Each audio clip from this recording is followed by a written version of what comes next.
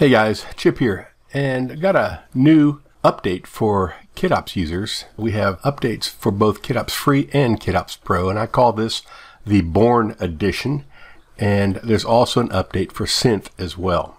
So let's get started. First of all, as far as the free version goes, and of course all of these same features are now updated in KitOps Pro as well, there are some interesting things that we've updated. So first off, I am going to add this insert with auto scale turned off. So here it is, and I'm going to use the mouse wheel to scroll it in size.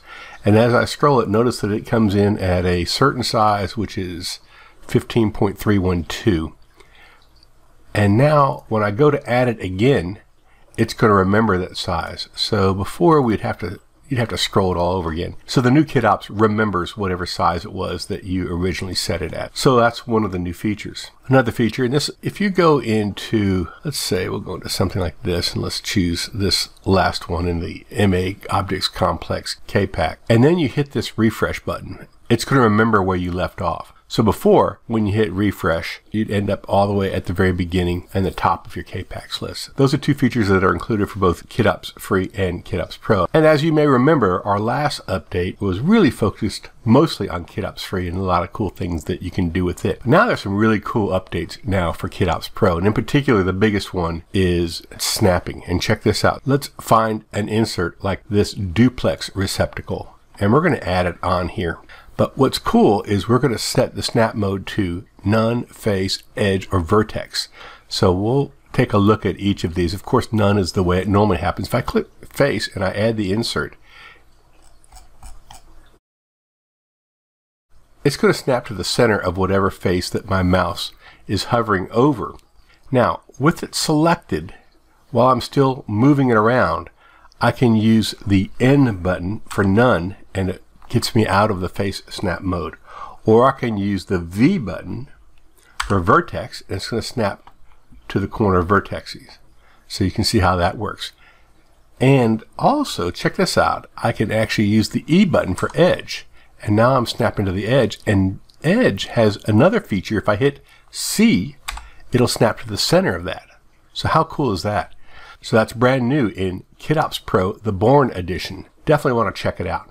Okay, there's one more significant change in KitOps Pro, and that is, check this out. I'm going to basically take this and I'm going to select something like this cube, for instance, and I'm going to say create insert, but it's dimmed. It won't allow me to create insert before I could do this.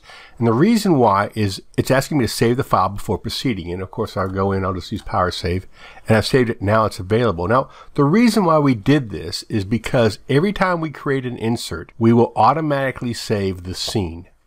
And this is helping with a lot of robustness issues, a lot of issues where people come out of factory mode and things aren't the way they thought they left them. So now we're requiring you to save the scene first, and then we will from then on automatically save the scene as we go into factory mode. And then when we exit, we're going to revert back to that scene that we saved. And that's real important, and it creates a much smoother workflow.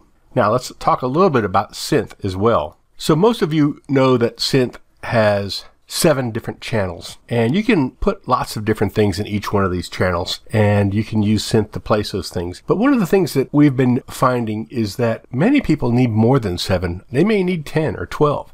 And so we've added this new feature in SYNTH where you can hit the plus button and you add another row down here. Now, if you want to delete it, you just hit the X button, of course, and that'll delete the row. This is something that I've been wanting for a while. And I think you're going to start to see some new recipes that take advantage of this that can do some pretty amazing things.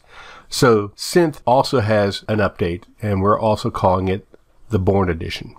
Both of these updates are available now, and as usual, both of them are free. So just go to where you purchased or downloaded KitOps, and you will be able to get your free upgrade. Thanks for watching, and we'll see you online. Bye.